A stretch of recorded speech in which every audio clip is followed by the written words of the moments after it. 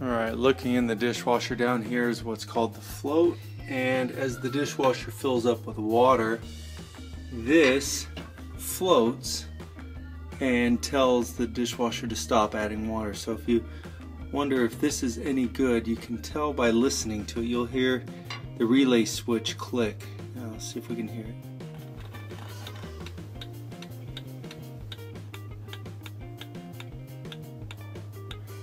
So usually when you hear these clicking noises, you can tell that this switch is good. It almost always is working if you're hearing that click noise. Now, if you need to access it,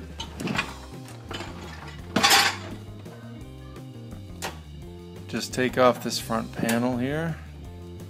There's a screw on the left and the right. Alright, with the cover off, looking right down underneath here, you can access the bottom of this float mechanism.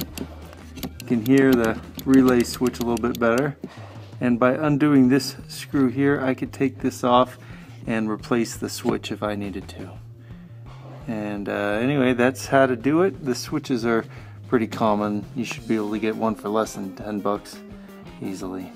And anyway, I hope that's helped.